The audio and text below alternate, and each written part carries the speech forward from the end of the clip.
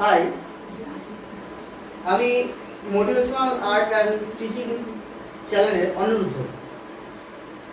আজকে তোমাদের জন্য একটা একদম নতুন ধরনের একটা ক্লাস নিয়ে এসেছি, যে ক্লাসটা আমার চ্যানেলে আগে আসে। ক্লাসটা কি?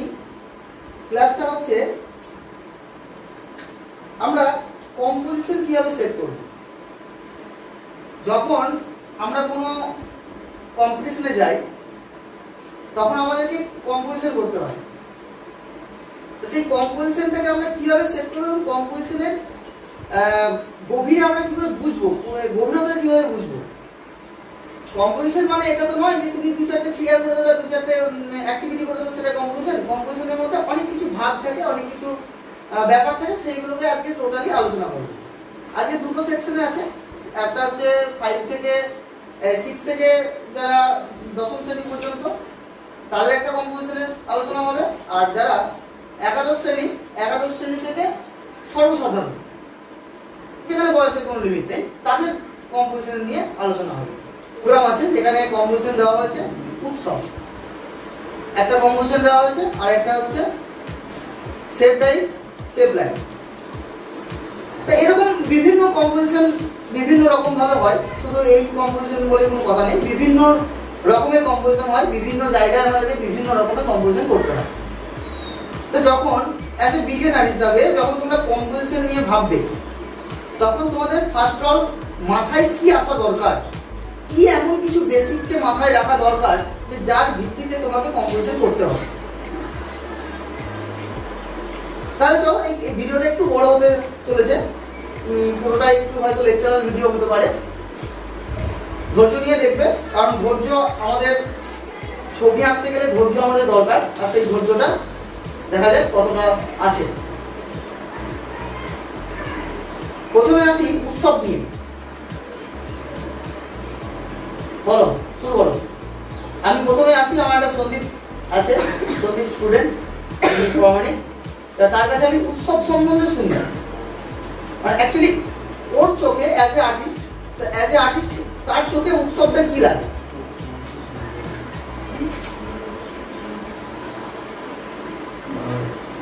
উৎসব একটা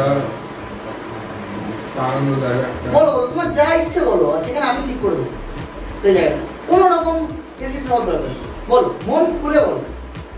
তো ভাবো তুমি একজন আর্টিস্ট, তোমার চোখে যেটা দেখবে সেটা আমি দেখতে পাবো না। অতএব এখানে কোনো রকম জড়তা থাকার দরকার নেই।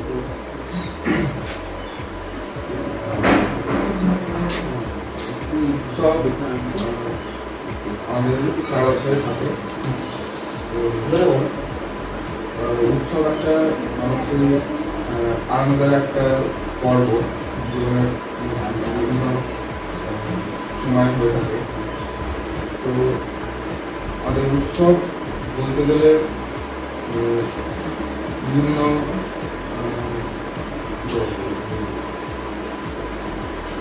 প্রতি মুহূর্তে আমরা, প্রতি মুহূর্তে, মানে আমাদের বাঙালিরা 12 মাসে 13 পার্বণ বলা আছে।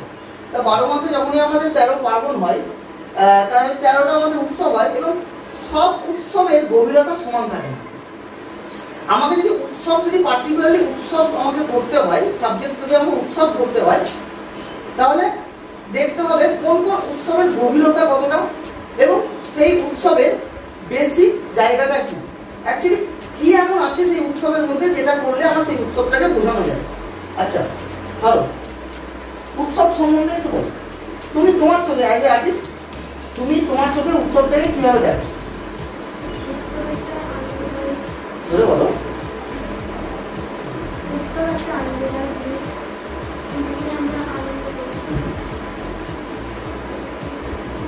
ধরো তুমি, তোমাদের দুর্গাপুজোর উৎসব, দুর্গাপুজো দেওয়া হবে, সেটা একটা উৎসবের মধ্যে পড়া যায়। অ্যাকচুয়ালি তুমি এটা বলছো, ঠিক বলেছো যে উৎসব আনন্দ দেয়, আমাদেরকে আনন্দ দেয়। একটা কথা মিক্স করে গেলে যে কথাটা হচ্ছে, উৎসব একটা মিলন স্থল, সবাইকে একই জায়গায় মিলায়। নেক্সট,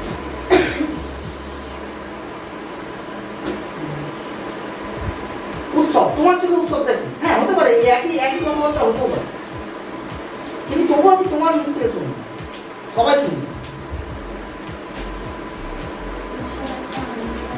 ধরে বলো। উৎসব একটা আনন্দদায়ক জিনিস। গুড। এটা মেলবন্ধনের একটা স্থল।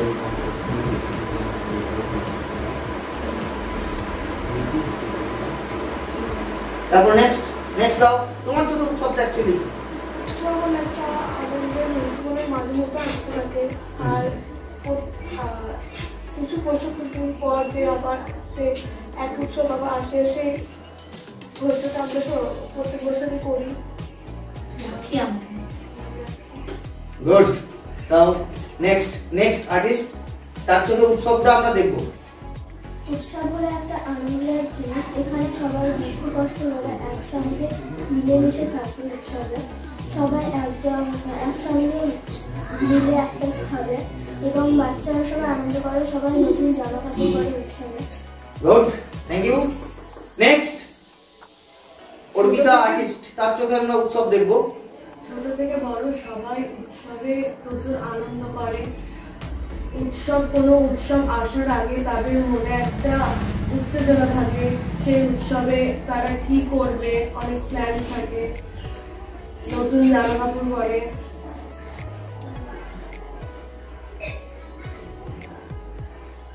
খাওয়া দাওয়া করে না? খাওয়া দাওয়া, এত খাওয়া দাওয়া হয় উৎসবে যে পেটের রোগ হয়ে যায়। সিরিয়াস, উৎসব আসলেই স্পেশাল কিছু খাবার, স্পেশাল কিছু জিনিস, মানে কেন জানি না আমাদের মধ্যে একটা স্পেশাল ভাব হয় উৎসব আসলে। এই জিনিসটা মিস করে যাচ্ছে। Next Semonti artist.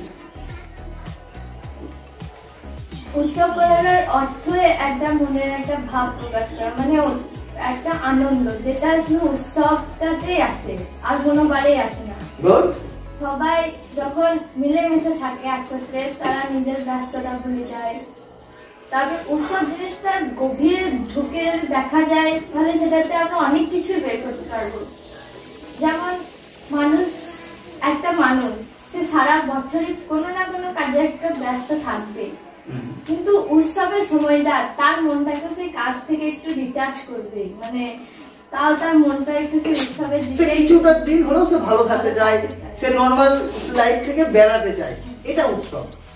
আর আমাদের উৎসব এটাকে আনায়, আর যার জন্য বাঙালিদের 12 মাসে 13টা পার্বণ, মানুষকে বেশি বেশি করে সুখে থাকার জন্য। ওকে গুড, তোমার চোখে উৎসব বেশ ভালো লাগলো। চলো। আমরা বাঙালিরা আগে থেকে জানি যে বাঙালিদের 12 মাসে 13টা পার্বণ। তো প্রতি বছরে আমাদের যে উৎসব পুজো হয়ে থাকে, আমাদের বাঙালিদের সবারই সেই উৎসবের জন্য অপেক্ষা থাকে।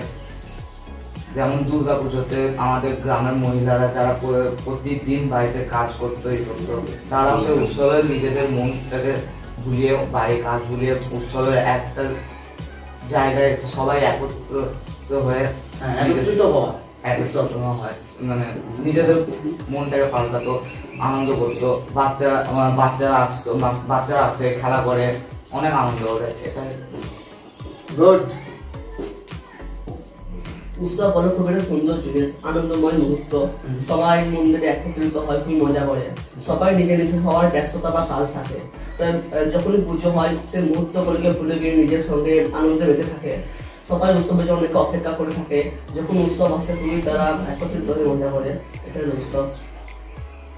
আমি তো কনফিউশন আছি, তুমি মুখস্থ বলে না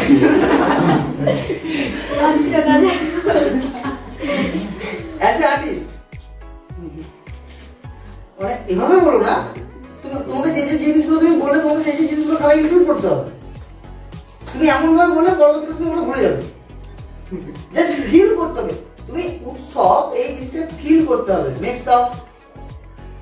উৎসব হচ্ছে একটা আনন্দময় দিন, যে দিন আমরা সবাই খুশি থাকি এবং নানা জায়গায় ঘুরতে যাই, খাওয়া দাওয়া করি এবং নানা ধরনের খাবারের স্বাদ নিই। অনেকজন কাজে ব্যস্ত থাকায় তারা আর সেই উৎসবে আনন্দ করতে পারে না, তারা সেই কাজে ব্যস্ত থাকে। আবার কোনো দিন তাদের উৎসব খুব আনন্দে পালিত করে। এটাই হলো উৎসব। উৎসবের সময় প্রত্যেকে চেষ্টা করে তারা কাজ থেকে বিরত রাখা। কেউ কাজে থাকতে চায় না, কেউ না। তোমার যদি দুর্গাপুজোর জন্য সময় যদি তোমাকে বলা হয় তুমি গরু চড়ে যাবে, এত রাত করো, তুমি গরু বিক্রি করে দেবে। বাবা বললো তুমি ঘোড়া দুটো বিক্রি করে দিয়েছো না, পরে আবার কিনে নিয়ে আসবে দুর্গা পুজো গেলে। নেক্সট এইটাই এর নামটা তো ভুলে গেছি, প্রচন্ড রঞ্জন মন্ডল। প্রচন্ড রঞ্জন। আরে ও প্রচন্ড রঞ্জন মন্ডল, রাইট?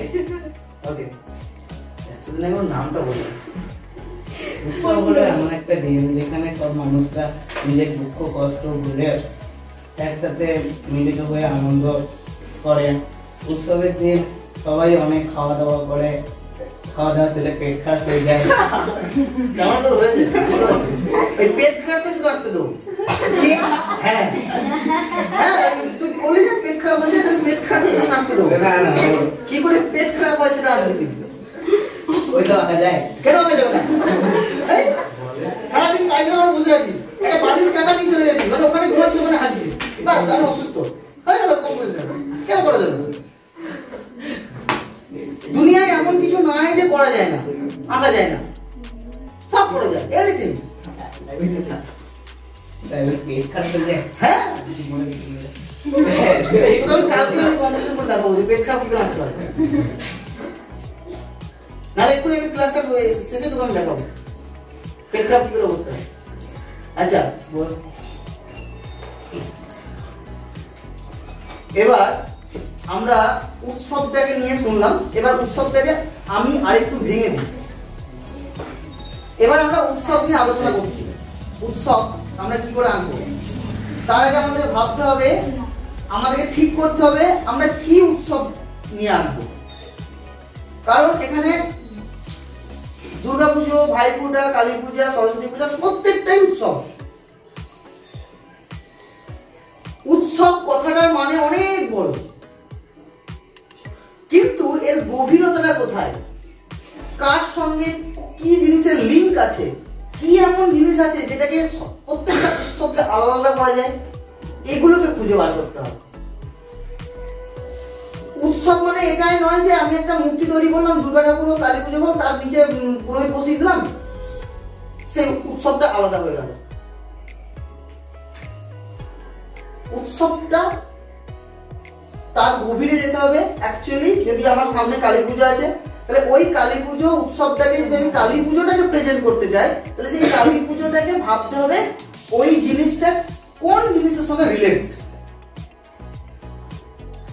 এখানে কালী পুজো দীপাবলির সঙ্গে রিলেট করছে, তাহলে অতএব যদি আমি দীপাবলিকে নিয়ে যদি ভাবি, খুব সহজে এটা বোঝানো যাবে যে এটা কালী পুজো।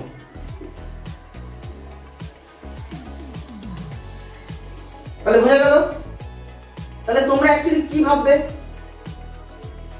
তোমরা প্রত্যেক হয়তো আলাদা আলাদা সাবজেক্ট করবে। কেউ হয়তো সরস্বতী পূজা করতে পারো, কেউ হয়তো কালী পূজা করতে পারো, কেউ ভাইফোঁটা করতে পারো, কেউ দুর্গা পুজো করতে পারো। কিন্তু ওই দুর্গা পূজা, কালী পূজা, ভাইফোঁটা, সরস্বতী পূজা এগুলো প্রত্যেকেই উৎসব। ওর মধ্যে বেসিক কিছু জিনিস আছে যে জিনিসগুলোকে নিয়ে তোমাকে ওই কম্পোজিশনে ইনক্লুড করতে হবে, এবং যার জন্য বোঝা যাবে যে না এটা এরই উৎসব। বলো দীপাবলিতে তুমি, দীপাবলি যে কালী পুজোটা দীপাবলি, তাহলে এই দীপাবলি তুমি কিভাবে বোঝাবে? বলো বলো, যে বলবে তুমি জোরে বলবে। রাখো মনে রাখো, এই ফটো দেখে গেল। বলো। চারিদিকে আলোকসজ্জা, মাইক দাও। চারিদিকে লাইটিং, আলোকসজ্জা, কারো ঘরে প্রদীপ জ্বালাচ্ছে। আচ্ছা একটা কথা আমি মেনশন করে দিই, একটা কথা আমি মেনশন করে দিই, চারিদিকে এই আলোকসজ্জা, এই কথাটা কিন্তু অন্য উৎসবের সঙ্গে রিলেট হচ্ছে, যেটা জগদ্ধাত্রী চলে যাচ্ছে। হ্যাঁ, চারিদিকে আলোকসজ্জা, এই যখনই দেখো কম্পোজিশন মানে হচ্ছে, দাও কথা, কম্পোজিশন মানে হচ্ছে তুমি যে যে কথাগুলো বলছো, যে যে কথাগুলোকে নোট করছো, সেই কথাগুলোর প্রত্যেকটা আলাদা মিনিং আছে এবং প্রত্যেকটা ডিপার্টমেন্ট আলাদা আলাদা রিলেট হচ্ছে। যখনই তুমি বলে দেবে চারিদিকে আলোকসজ্জা, মানে তুমি জগদ্ধাত্রীর দিকে মেনশন করছো। তুমি স্পেশালি কালী পুজোতে কি করবে? দীপাবলি, দীপাবলি মানে হচ্ছে তোমাকে মাটির প্রদীপ নিয়ে ভাবতে হবে, ক্যান্ডেল নিয়ে ভাবতে হবে। এখন আমরা এই টুনি ফুনি জ্বালাচ্ছি, কিন্তু আগে এই ক্যান্ডেল, দীপাবলি, এই মাটির প্রদীপ, ক্যান্ডেল এক সময় ছিল না, মাটির প্রদীপ সর্ষের তেলে দেওয়া হতো। এটা হচ্ছে কিন্তু দীপাবলি। দেখবে এই মাটির প্রদীপ আর ক্যান্ডেল কিন্তু জগদ্ধান তুলে দেয় না, ওখানে সবই ইলেকট্রনিক্স আর ইলেকট্রিকের ব্যাপার থাকে, ওই জন্য ওটা হচ্ছে আলোকসজ্জা। আমি কিন্তু আলোকসজ্জাটাকে নিয়ে বললাম, ভাঙলাম। নেক্সট আলোকসজ্জা কালী পুজোতে আসবে না। ভাবো এবার কত কি বুঝবে একটা কম্পোজিশন করতে গিয়ে।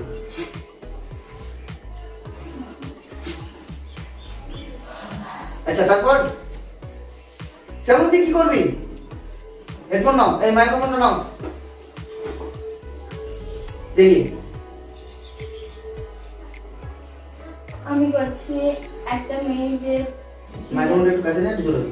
নিজের বাড়ির সামনে চালাচ্ছে, আর এখানে দেখতে অনেক দূরে মানে কালী পুজোটা হচ্ছে, সেটা আমি একটু ব্লাইন্ড। কালী পুজো রাখতে হবে, কালী পুজো রাখতে হবে, কিছু করার নেই, কালী পুজো রাখতে হবে। সামনে ওই প্রদীপ চালাচ্ছে, কটা বাচ্চা জোরে বল, বোম ফাটাচ্ছে। সবাই শোনো। বোম ফাটানোর থেকেও তারাকাঠি যে ব্যাপারগুলো, ওইগুলোকে মেনশন করতে হবে। মানে জাস্ট ওটা হচ্ছে আনন্দ, নতুন প্যান্ট জামা পরে প্রদীপ জ্বালাচ্ছে, হ্যাঁ, এবং সে তারাকাঠি, মোমবাতি এইগুলোকে নিয়ে জাস্ট ইনক্লুড করতে হবে। এইটা হচ্ছে দীপাবলি। আচ্ছা, আশা করি উৎসব জিনিসটা ক্লিয়ার হলো। ওটা পাস করো।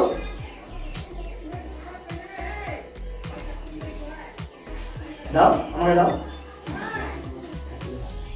আচ্ছা, তুই এবার বল উৎসবটা কি করবি, মানে তুই কি বোঝাচ্ছিস, কি বোঝাতে চাইছিস? আমি প্রথমে একটা নিচে একটা জবা ফুলের মতো থাকবে, ওর মিডিলে ওই প্রথম ঠাকুরটাকে রাখবো, আর তার থেকে 2-3টে পাতা বের করবো, দুটো বা একটা, সেখানে যে বাচ্চারা প্রদীপ জ্বালাচ্ছে এই জিনিসটাকে দেখাবো, আর আরেকটা পাতাতে যে সেই মহাতাপের মতন যে জিনিসগুলো হয় যে উপরে আকাশে, সেটা ওই আকাশে ওই ছোড়াটাতে মানে কালার দিয়ে দেখাবো। গুড, ইন্টেলেকচুয়াল একটু ভাবনা চিন্তা। গুড, আমি এটাই চাইছিলাম। এমন কিছু করো যে মানে এই জায়গায়, তোমরা যে জায়গায় থাকছো সেই জায়গার গতানুগতিক জিনিস থেকে বের হও, যেন তোমাকে চিনতে শেখে, যেন তোমাকে সবার থেকে আলাদা করে চেনে। এমন কিছু জিনিসকে করো, এমন কিছু জিনিসকে নিজের মধ্যে ইনক্লুড করো, যেন তুমি সন্দীপের জায়গাটা আর কেউ নিতে পারবে না, আমিও না। এভাবে নিজেকে ভাবতে হবে, এভাবে নিজেকে তৈরি করতে হবে, প্রত্যেকটা কম্পোজিশনকে এভাবে ইউটিলাইজ করতে হবে। তোমরা এতদিন যে জিনিসগুলো বলে এলে, আমি গতানুগতিক এগুলো সব হয়ে এসেছে, এমন কিছু ভাবো যেটা তুমি করছো, তুমি নতুন।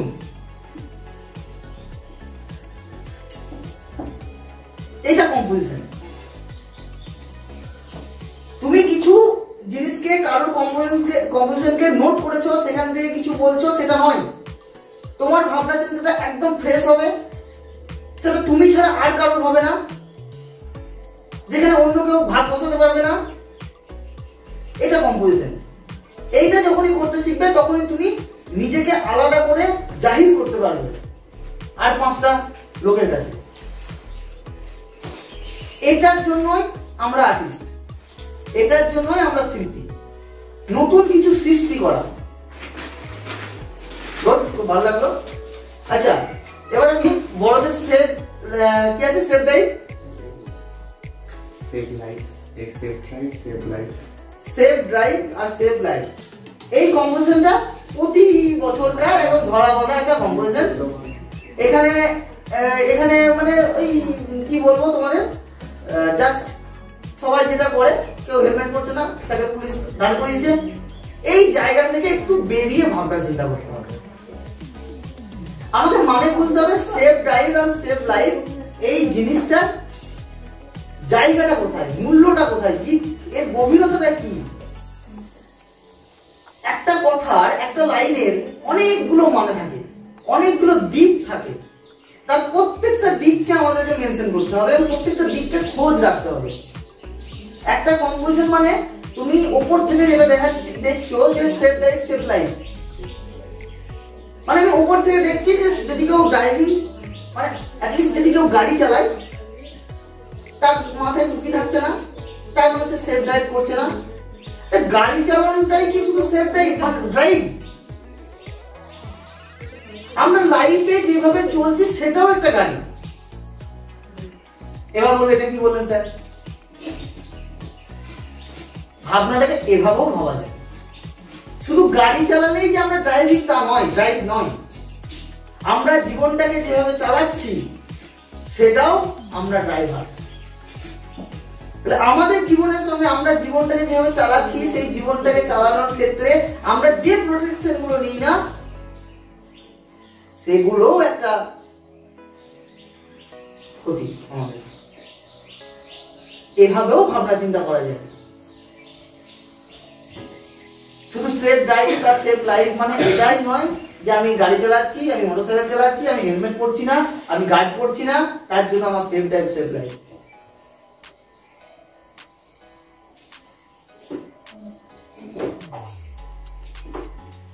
আগে ভাবনা চিন্তা এসেছিল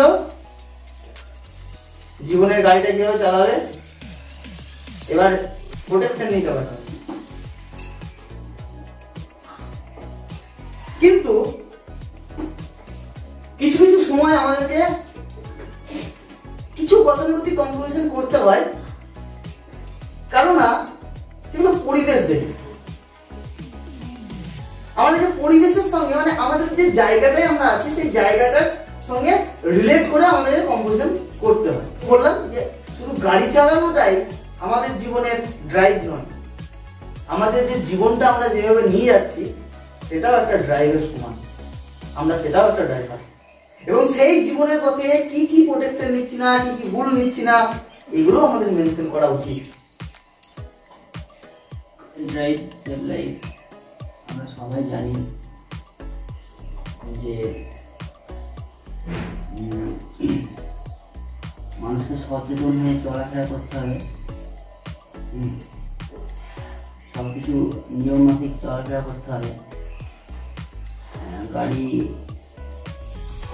গাড়ি আসতে চালান, স্পিড লাগান নাকি লিখে দেবে, স্পিড ব্রেক করবেন না, এই সমস্ত মেনটেন করে। আর হেলমেট জানলেও হবে।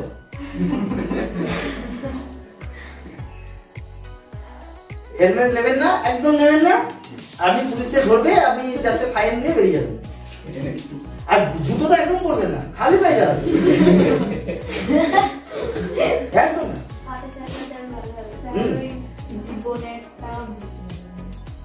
আমি বুঝাচ্ছি, জীবনেরটা বুঝতে পারলেন না তাই তো? এই সাবজেক্টটা সেভ ড্রাইভ এবং সেভ লাইফ, এই যে সাবজেক্টটা তোমাদেরকে দেওয়া হয়েছে, এটার প্রথম ভাবনাতে তোমার মনের মধ্যে কি আছে আমাকে বলো। এটা মাইন্ডটা পাস করো, মাইন্ডটা পাস করো। অ্যাটলিস্ট তোমার মাথায় প্রথম ভাবনা চিন্তা কি আছে বলো, বলো বলো বলো, তুমি বলো না, তুমি বলো না। মানে ওই গাড়ি চালাচ্ছে, হয়তো ঠিক করে চালাচ্ছে না, তার জন্য অ্যাক্সিডেন্ট হলো, বা হেলমেট পরেনি, হয়তো খুব স্পিডে চালাচ্ছে, এখন যেগুলো হয় নিচেও ঘুরে অন্যজনকে উড়িয়ে দেয়। একদম ঠিক, একদম ঠিক, তুমি ঠিকই বলেছো। তুমি এই সাবজেক্টটা করছো, এটা তুমি ঠিকই করছো, কিন্তু তুমি বললে কি বললে বলো, যে কি ওটা বলো, ওখানে বলো, আমি সেটা বোঝাবো। যেটা তুমি বললে সেফ ড্রাইভ নেই, জীবনের ড্রাইভটা আমি যে বললাম জীবনকে কিভাবে চালাচ্ছি। পাস করো, মাইক পাস করো, বোঝাচ্ছি, এটা একটু বোঝাতে হবে। দেখো তুমি বলতে চাইলে যে জীবনকে কিভাবে চালাচ্ছি এবং সেটাও ড্রাইভের মধ্যে কিভাবে পড়ছে সেটা আমি বুঝতে পারলাম। তোমার বয়স এখন 16, ধরে নিলাম 17 ধরে নিলাম। অ্যাকচুয়ালি তুমি তোমার বয়স যখন 0 থেকে 17 তুমি যে অতিক্রমটা করেছো, যে বয়সের যে অতিক্রমটা করেছো, যে সংঘর্ষটা করেছো, তুমি আজকে এই জায়গায় আসতে, সেটাও একটা স্ট্রাগল। আর স্ট্রাগল মানে সেই স্ট্রাগলটাকে করা মানে সেটা একটা ড্রাইভের সমান।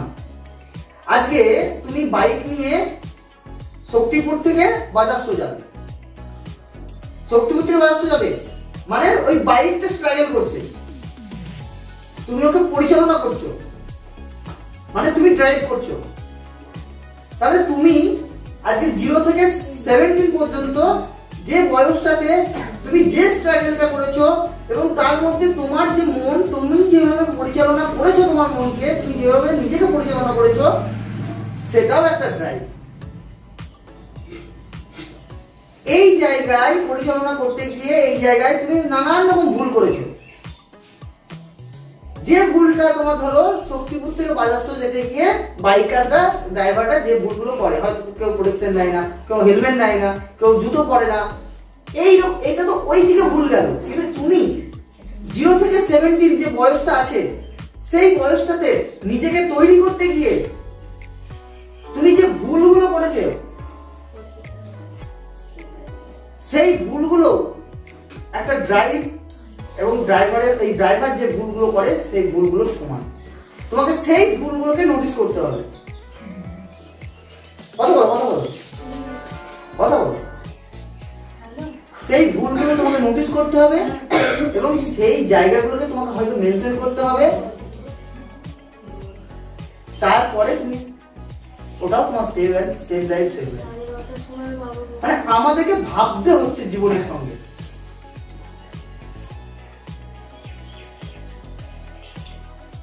বুঝতে পারলাম? তুমি যে ভুলগুলো করেছো সেই ভুলগুলো তোমার প্রোটেকশন, যেমন এরা ভুল করে প্রোটেকশন দেয় না, সেই ভুলগুলোকে তোমার রিয়েলাইজ করতে হবে।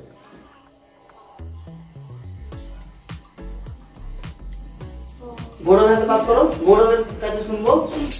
আমাদের আর্টিস্ট, আমাদের একাডেমির সব থেকে এখন ভালো স্টুডেন্ট গৌরব, সেমন্তী, সন্দীপ আর অয়ন বাবা, এরা সব সিনিয়র স্টুডেন্ট।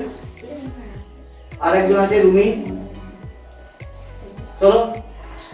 কম্পোজিশন কথার অর্থ হলো কোনো কিছু নতুনভাবে নিজের মতো করে ক্রিয়েট করা বা তৈরি করা। তো যেহেতু আমরা এক্ষেত্রে আমাদের এলাকায় কালী পুজো উপলক্ষে একটা অনুষ্ঠান বা প্রোগ্রাম উপলক্ষে একটি আঁকার কম্পিটিশন রাখা হয়েছে এবং সেই উপলক্ষে আমাদের বিষয় নির্ধারণ করা হয়েছে যে সেভ ড্রাইভ সেভ লাইফ, মানে সুস্থভাবে চালাও এবং জীবন বাঁচাও, বা সুস্থভাবে চলাফেরার মধ্য দিয়ে জীবনটাকে সুস্থভাবে এগিয়ে নিয়ে চলে এবং জীবনের প্রোটেকশন নেওয়া। তো যেহেতু কালী পুজো উপলক্ষে এবং দীপাবলি উপলক্ষে এই বিষয়টা দেওয়া হয়েছে, তো আমরা সাধারণ চিন্তা ভাবনা থেকে এটাকে কালী পুজোর সঙ্গে যদি একভাবে মিলিয়ে করতে পারি তাহলে সেটা নতুন ধরনের একটা কম্পোজিশন তৈরি হতে পারে। তো আমি সেই জন্য এই বিষয়টার সঙ্গে কালী পুজোর বিষয়টাকে নিয়ে আমার কম্পোজিশনটা করবো ভাবছি। তো যেহেতু আমাদের এলাকায় কালী পুজোর একটা বেশ বড়সড় অনুষ্ঠান হিসেবে পালিত হয় বা উৎসব হিসেবে পালন করা হয় এবং কালী ঠাকুর বিসর্জনের দিন কালী ঠাকুরের লড়াই একটা খুবই গুরুত্বপূর্ণ অংশ আমাদের এলাকায় এবং সেই সময় অনেক ভিড়ভাট্টা হয় এবং নাচ গানের মধ্যে সেই সময়টাকে সুস্থভাবে পরিচালনা করার সময় বিভিন্ন সেবিক পুলিশ এবং পুলিশদের সহায়তা প্রয়োজন হয়। তো আমি সেই কালী ঠাকুরের লড়াইয়ের দিনটার সময় বিভিন্ন ঠাকুরগুলো নিয়ে যাওয়ার সময় নাচানাচি এবং বড় বড় গাড়িতে ঠাকুরগুলোকে নিয়ে যাওয়ার সময় বিভিন্ন সমস্যাগুলোকে পরিচালনা করার জন্য, সমস্যাগুলো থেকে মানে মানুষদেরকে সাহায্য করার জন্য বা ঠিকঠাক মতো গাড়িগুলোকে এগিয়ে নিয়ে যাওয়ার জন্য সিভিক পুলিশদের যে সমস্ত কার্যগুলি থাকে সেই ক্রিয়াকলাপগুলি আমি আমার ছবিতে দেখাতে চাই এবং এর মাধ্যমে একই সঙ্গে আমি কালী পুজোর বিষয়টাকেও তুলে আনতে পারছি আর সেফ ড্রাইভটা আমি জীবনের মধ্যে দিয়ে তুলে ধরতে পারছি। তার ফলে দুটো মিলে একটা অন্যরকম ভাবে আমার নিজের মতো ভাবনাকে এই কম্পোজিশনটা তৈরি করতে পারছি। ওকে, গুড, ভালো লাগলো। এটা কিন্তু আমি দেখতে চাই।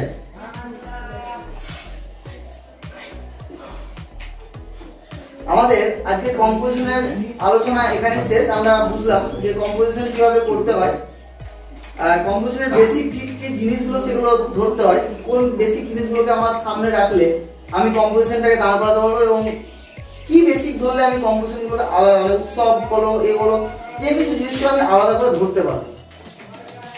চলো আমরা পরে কোনো একটা ক্লাস আবার আসবো অন্য সাবজেক্ট নিয়ে।